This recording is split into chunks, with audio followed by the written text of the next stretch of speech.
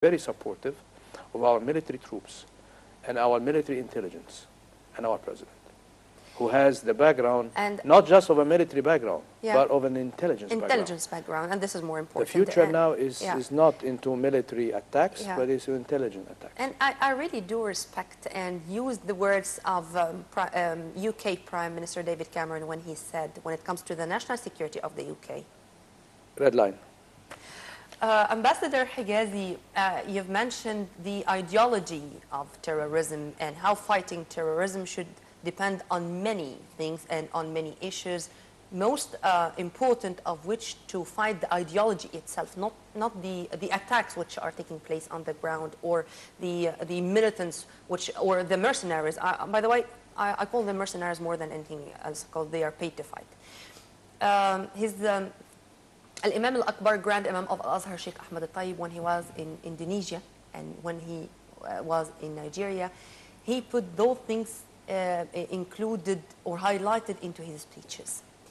How do you see the role of Al-Azhar as the most important Sunni Islamic institute to differentiate between Islam as a religion and what's going on under the slogan, unfortunately, of Islam?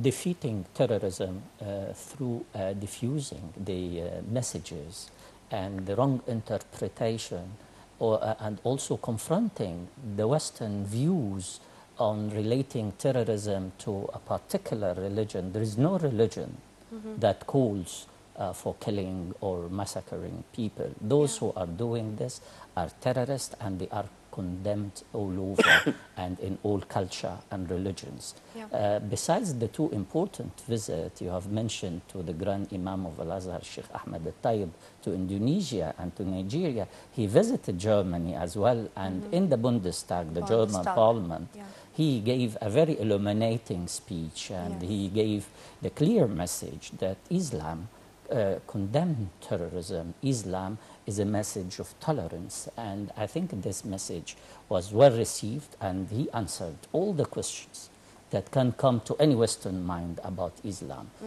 We've been founder of civilization, and we still is, and we will continue to be, and I'm sure that visits of this nature of the Mufti as well as the Grand Imam to different parts of the world will help confronting this message, will diffuse the message and the basic messages of terrorist groups, as well as supporting the true message of moderate Islam, which is the true essence of Islam is moderation, which is stipulated in our holy book and is proclaimed by all of us and defended by Al-Azhar as the oldest institution who is dealing with this very important subject. I think more understanding is coming. We are not only dealing with the West, we are facing our own communities, because we don't have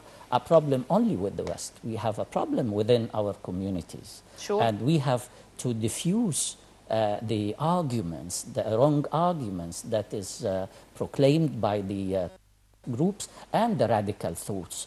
To deal with radicalism and to deal with terrorism, as we mentioned in my previous answer on peace and security or defense and military tools, development and economy, ideological confrontation, as we've been just seeing in the Security Council, very important statement after the special session Egypt called for. And I have to refer to another very important two dimensions. One is curbing on finance. Those who support terrorism and using groups of radical thoughts to achieve political goals, being it political entities or countries who are supplying routes as well as finance. So this is a very important issue that the Security Council, UN Security Council, has established very important resolutions. So we have all to adhere to that, and most importantly, and that might lead us to another question, the root causes, the political causes that cause tension and frustration among youth and can be used like the Palestinian question.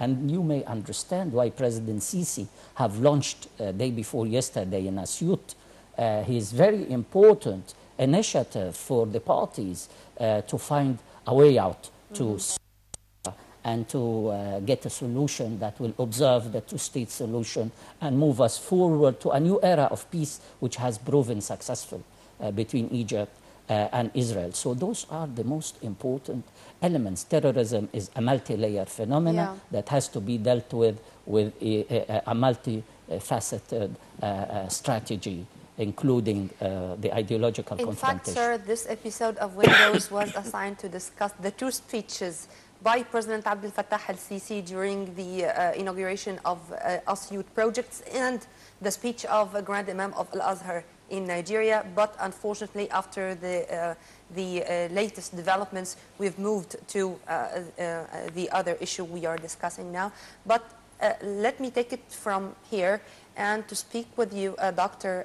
Ibrahim, about this initiative by President Abdel Fattah al-Sisi and how he was that smart and logic in the same time to speak about this while he was inaugurating projects as if he is saying that fighting terrorism should be through both of them, development and in the same time putting a peaceful solution to the Middle East crises, on top of which is the Palestinian one. If you may elaborate on that, sir. Well, first of all, I have to admit that the message embedded on it a message of peace, because we need peace as a nation, security-wise. Although the outer picture gives you the impression that you are, mobilizing our military resources. But that's another message that is given by President Sisi, that we are seeking peace in the area, not just in Egypt, but we are seeking peace in the area because that tends to relax foreign direct investment and gives more initiative and more motivations for more foreign investments to pour into Egypt. So although, yes, it was a ceremony to open mega projects, whether electrical mega projects or housing mega projects, but it's also a message to our neighbors that we are not a military intervening kind of country, although we are supporting the peace and the security of Libya. So my main idea here that the president was giving the hints to the Israelis that we are not seeking any kind of a regional power, as it could be a conspiracy from the Israelis.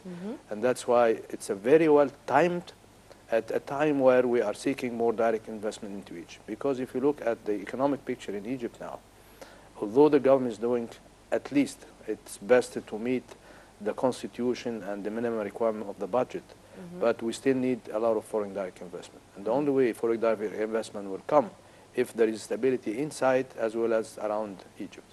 So again, I applaud for such a message at that time. But your mission at the parliament is to ratify those laws to be implemented on the ground and then to give us the chance to move forward. I have to correct you, if you don't mind. Sure. Our role is to put the legislations and to monitor. Okay. But our role is not to execute. That's the executive arm. Sure. So we are not giving to execute, already. But to, we are giving direct signals already, as I am member of the education committee, that the budget presented by the minister is not meeting the minimum requirement of the constitution. So again, that's our role. They have to come back with either a rationale why they're not meeting, or they have to meet what the constitution have really enacted on it. 4% for education, 2% for higher education, 3% for health, and 1% for research. Yeah, this is democracy. Dr. Hegazi, you have mentioned the ways to combat terrorism, but if I'm going to speak from a broader spectrum, you would find so many groups who are calling themselves rebels. I call them militants. The so-called Nusra Front, the so-called Boko Haram, the so-called, I don't know, Free Army of who. You know, I think that they are all just faces of the same coin, terrorism. Do you find any kind of differences, or they are all the same? No, I subscribe to what you have said. I mean, definitely, they are all of the same nature. It's all radical groups with different names. They are all interrelated. They are all linked. It's a network that requires to confront a united, integrated strategy. And this is why we called last week on the Security Council for a collective strategy to confront terrorism, including the ideology which is spread through social media and through different tools. And we together can confront what has proven to be a threat to the nation state in our region, to the world security, peace and stability. So time has come that all refrain from looking softly or supporting even this phenomena and deal with it with firmness, with transparency, and with no selectiveness. I think if Amen we... to that. But this is in theory great. But on the ground in Syria, for example, how I can differentiate between the so-called armed opposition and Daesh? No, I think there is a clear difference in everybody's mind about the Syrian opposition. No, on the ground, sir. On the ground. And Daesh and al-Nusra. Daesh and al-Nusra are very well defined by Security Council resolution and by the consensus of the world community that they are terrorists. Of course, we can differ on calling for, as Minister Sameh Shukri always proclaimed, Egyptian position is to call for a political solution and arming the opposition, the Syrian opposition, to attain their political goals. We are all of a united Syria that is looking for a better future with respect to its sovereignty, but definitely among the Syrian opposition, those who are well defined as terrorists like Daesh, who kills more Syrians than anybody, or Iraqis, or here in Egypt or elsewhere, are groups that has to be confronted firmly and eradicated to have our Syria back and to have our region stable. Since we have spoken about the regional issues, let me move with you, Dr. Ibrahim, to Yemen, for example, because this is another symbol. Do you consider the Houthis militants or rebels? First. I don't consider them either or. I consider them as used by somebody else. Okay. And you can, if you, I've been to My main Yemen question several is, times. should I consider them as a part of the solution and to award them for what they have done to Yemen and for capturing Sana'a in September 2014 till the moment, and to integrate them into the Kuwait talks, which ended in vain, unfortunately? Who is paying the price? Isn't it the Yemeni people? It is. Okay, then what we should do? Who? First, the Arabs. Second, the Arab League. Third, Egypt as a part of the Arab nation. First of all, you have to know that we as a parliamentary and parliament have approved the extension of our military troops in Yemen. For 1 year. Yeah, for another year. For another year, which means that we are in full support of the unity of Yemen. Because the threat is not coming from Saudi Arabia and it's not coming from Egypt. Yeah. The threat is coming from somewhere backed by Iran and other Shia. So when you mention the Houthiyyin, I would have to say that these are muppets of another threat. And that's what Egypt is trying to protect, the safety and the unity of Yemen. Same thing also goes in Libya. Our Western Gate. I mean, you know, that's why when you look around, you find that what the struggle internally is happening is supported by somewhere else intelligence, somewhere else interventions that wants this region to be internally in struggle, with the exception of Egypt. And that's why they will keep insisting on trying to break the unity of this republic. And as long as we know that, As long as, again, we know that as a republic, as a population, and as government, we will be able to defend our unity. But unfortunately... The peoples, sir. The peoples. Yeah, I mean, we know. I mean, every individual in Egypt now, through, I heard the interviews that were done by the national TV in the morning with the representative of the population, asking them about this airplane crash or missing. The individual, the average person was knowing exactly what is happening. They never mentioned anything about a malfunction of the plane. Most of what I heard, they spoke as if they are really political strategists. And that's the blessing, that although they claim that we are a large population, we are claiming that we are an illiterate population, that we still understand what's going around us. Sir, is this implemented only on the Egyptians or on the Arab nation in general, the Arab peoples, I mean, should we depend on the people's awareness? I think people are very important. You're talking to Dr. Ibrahim, who is representing the people and the People Assembly or the Parliament. But let me just take you back to the question that I wanted really to jump in, but you asked a politician, not a diplomat. So allow me just to add to the Houthi issue. Of course, the talks that is undertaken now in Kuwait under the auspices of the UN Special Representative for Yemen, and also with the guidance of the Mauritanian diplomat, Wuld Sheikh Ahmed, and the Kuwaiti authority as well, or leadership, who are taking care also of this. The Houthi has to be also part of the solution, but there is no excuse for those who want to confront legitimacy. The legitimacy has to be observed, and the Houthi has to give up their arms. There is no militias that is allowed to carry the control on armed forces. Has to be sovereign to the nation, legitimate authority. This is, I think, a key to the UN resolution, the GCC plan for pacification of Yemen, as well as the very important part that Dr. Ibrahim has mentioned, that we have to observe our region to our interest, not to the interest of any intruders from abroad.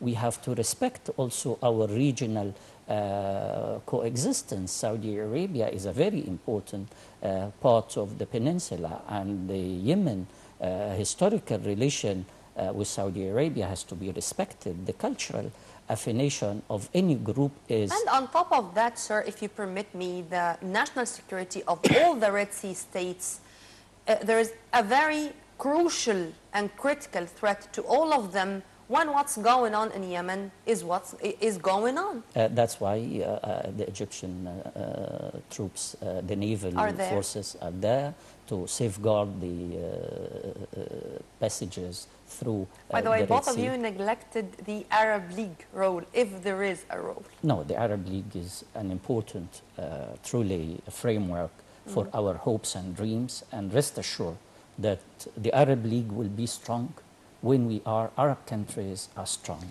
It is a reflection, a mirror reflection of our unity. If we are united, the Arab League will be strong and united.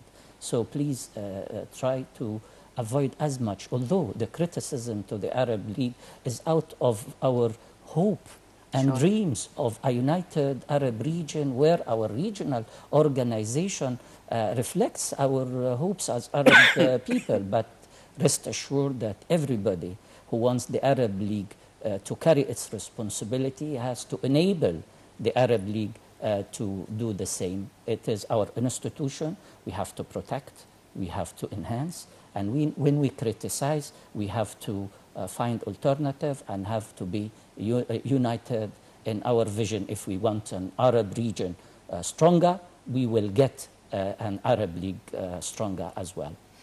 Ambassador Dr. Mohamed Hegazi, former Assistant Foreign Minister, Dr. Ibrahim Hegazi, member of our parliament, thank you very much for being with us. Thank you very much for your input, and have a very good night. Thank you. Well, by this we come to the end of this special edition of Windows. On behalf of my dear colleague Dina Hussein, Ashraf Makram, Numeri Shuman, and myself, Nermeen Abdurrahman, many thanks for watching.